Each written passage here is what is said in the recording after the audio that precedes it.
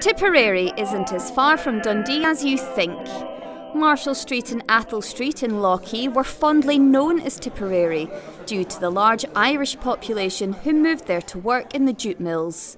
Now the streets have been brought back to life through an app. I wanted to give something back to Lochee. I was born and bred here, and I was fed up reading all about the negativity of a community that's been run down and neglected.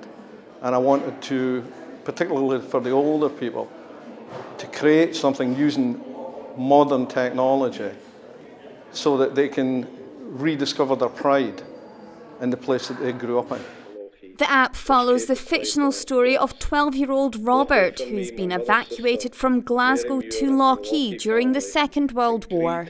Local historians have helped design the app and the story. Quite proud actually, especially when you see people like today and you see in their faces they were thoroughly enjoying it and understand everything, and it brought back a lot of memories to people. It was excellent, really. Yeah, it was, you know, my nana would be proud of it. And over the moon.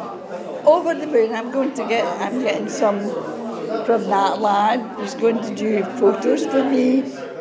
And they'll go to Canada, you know, to my daughter. Just loved it, yeah, because it took you right back to your childhood.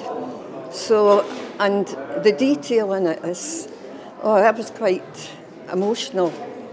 The two streets were demolished to make way for new housing and roads. For the people living here, Tipperary was the heart of Lochee, and when it was torn down they felt like they'd lost something. But now it's hoped that this new app will preserve the stories and the culture of the area for generations to come. When you notice the people that were there were mostly pensioners or over 65, some younger ones, but not many.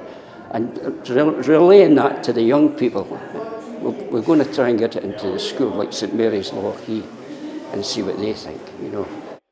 The app is now available to download from Google Play, and the community, rich in their pride of their history, is ready for the world to hear their story.